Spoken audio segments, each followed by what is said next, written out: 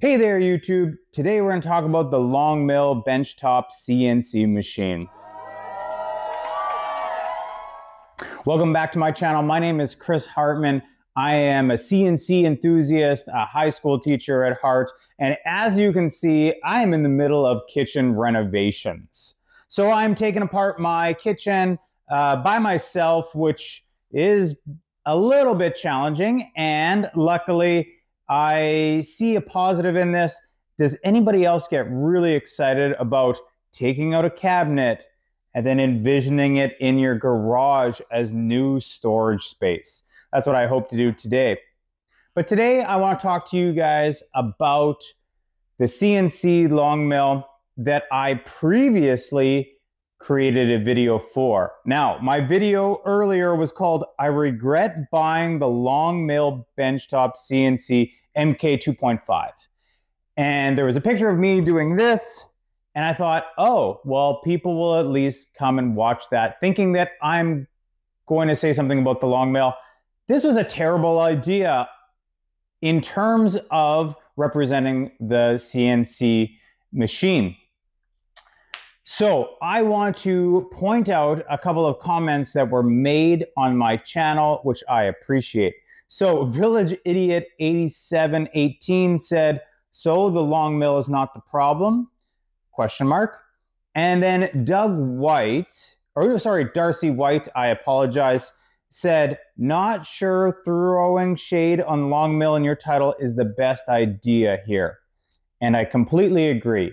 If you watch my video, which I recommend going ahead and watching, I talk about buying the CNC machine thinking that I would build my kitchen cabinets with this machine, only to find out that I don't have enough time to do this and maybe not the skill set in the short period of time that I have. So actually it had nothing to do with the LongMill. It's a wonderful machine. I apologize for maybe misleading some of the viewers that watched the video and were like, wait a minute, he doesn't say anything bad about the LongMill here. And so today I want to address that. I want to talk to you about the LongMill. I'll show you about it. I'll tell you everything that I can say so that people who are purchasing, like myself 6 months ago, can have a better idea of what the machine can do, or whether or not it's the right machine for you. So I apologize, and I thank you for those wonderful comments, and let's get right to it.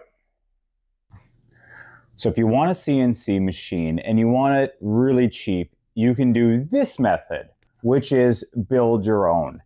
This was a project from a few years back, quite a few years back, where teachers who had zero budget used a couple of their more advanced students, and they found some plans online, and they basically 3D printed all the parts that they could, used MDF, found these rails from some scrap in our welding shop, and they created this wonderful CNC machine.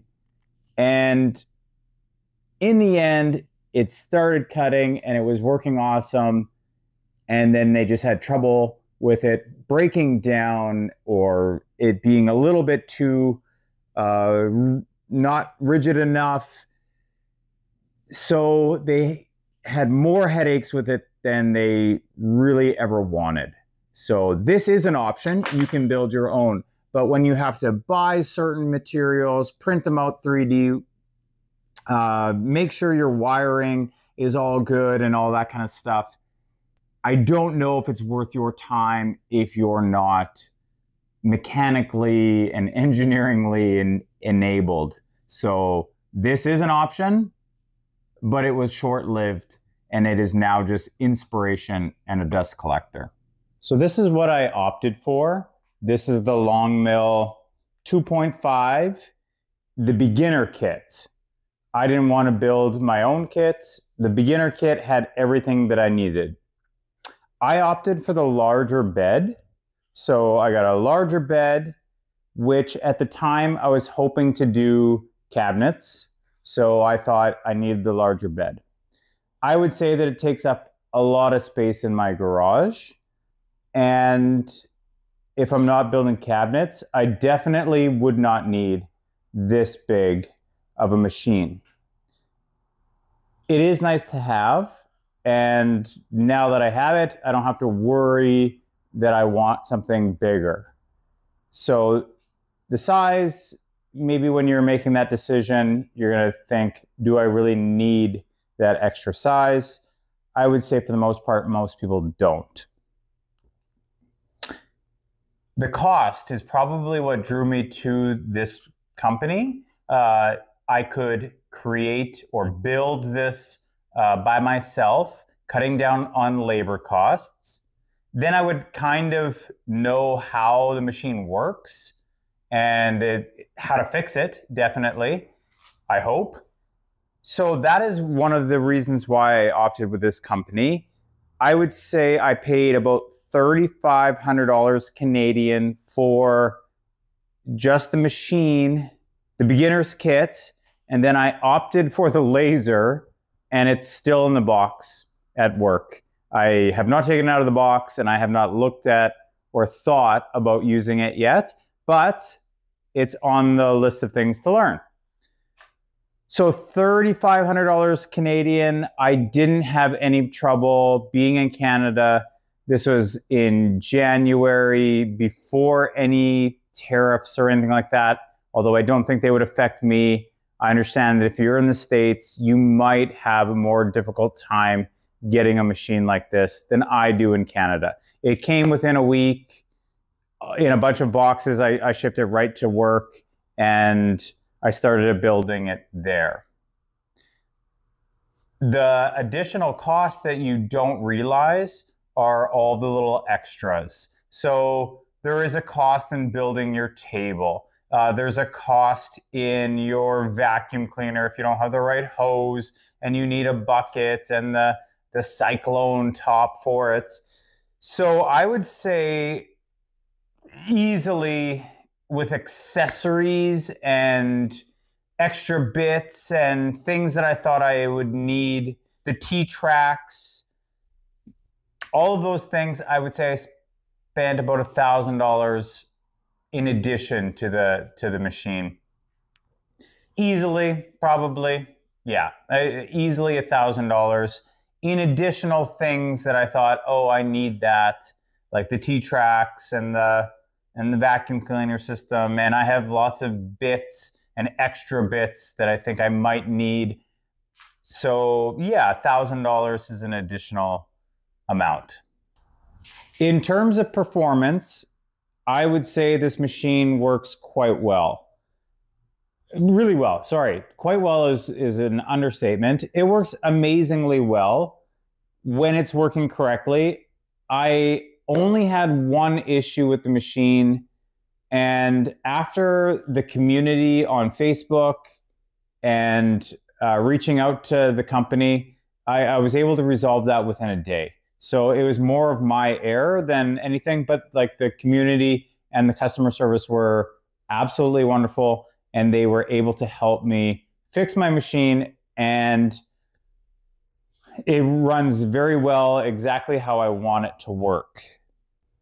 The one thing I like about the G-Sender program is that it tells you exactly when you need to service your machine. So after you've run a whole bunch of things, it'll say, hey, you're at so many hours, you should really tighten your screws and make sure that everything is nice and snug and everything like that. I really enjoy that because I probably would put off maintenance until the next project, but the fact that it reminds you that you need to do those things is a nice little touch that G-Sender has built into the program, and I will maintain it that way because they tell me to. I do have the 3-point touch plate, which is really nice for small bits. The only problem that I've ever had with it, and maybe it's a human error, and I'm not going to be able to find it here. Here it is. I bought the beginner kit, and it comes with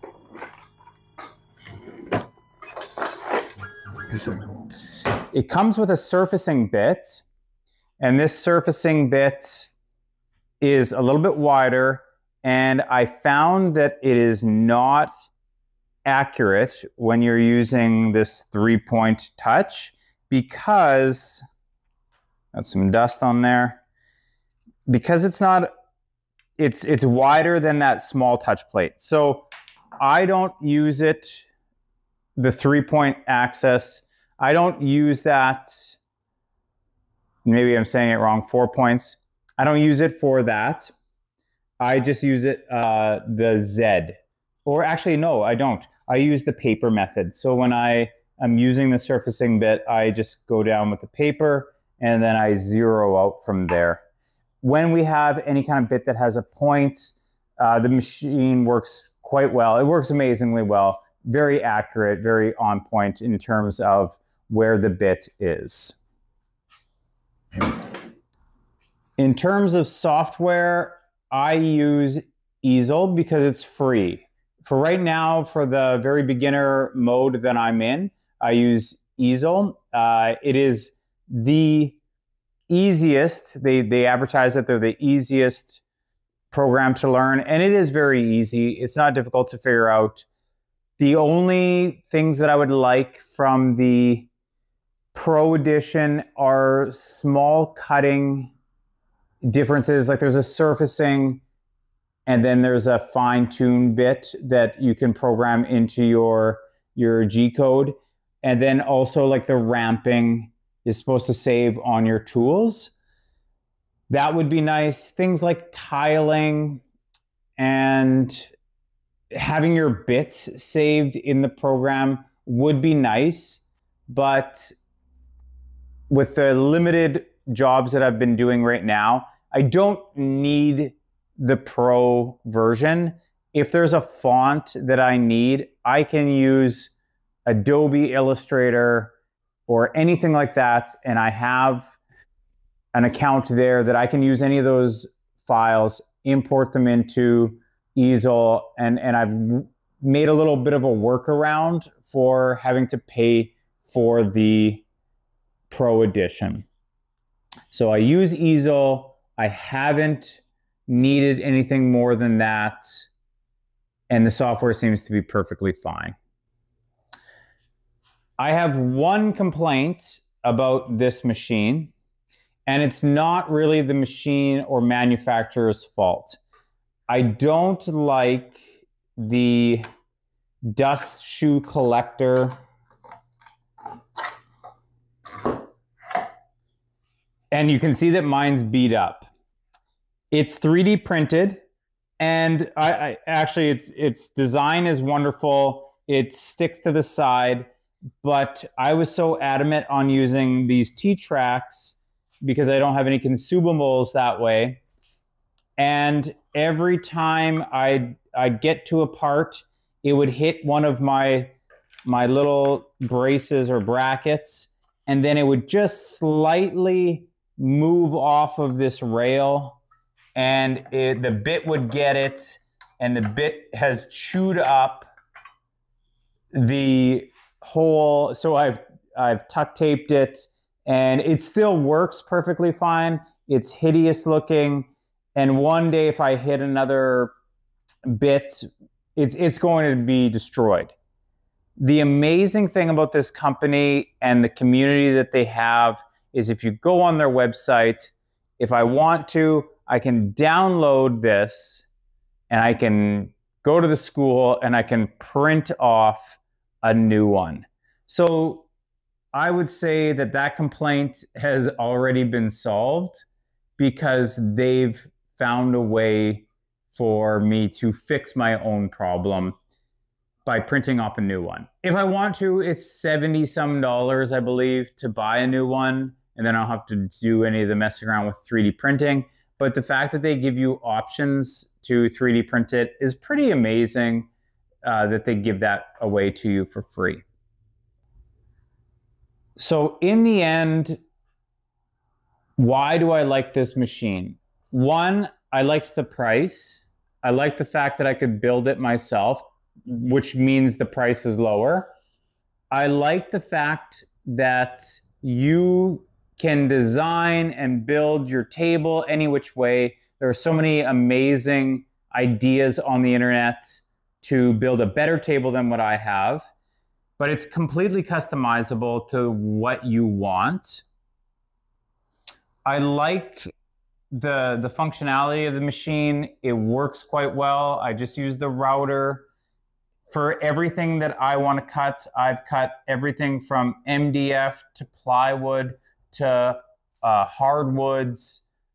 So I've cut most wood, well, all wood, and I haven't cut any plastics or acrylic or anything like that yet, just because I haven't come across that. I would say the parts are all very well engineered. To put everything together was not that difficult. The instructions and YouTube videos, the extra parts that they put in every single package, there's extra parts everywhere, just in case you drop a part or you're losing one. I did this at the school, and I did it over a few weeks. So like every time I came back, I'm like, oh, what am I doing again? They have extra things so that if you set something down, like that I do often, and then you walk away and you forget where you put it, they've got you covered. I loved their customer support. They responded immediately to my email. They found the problem. They instructed me how to fix it, and it was fixed. If you were manufacturing all day long, every day, I might go with the Atmill. It seems to be a beefier, better machine. But for a hobbyist, especially for a beginner, I would say that I have more machine than I can handle.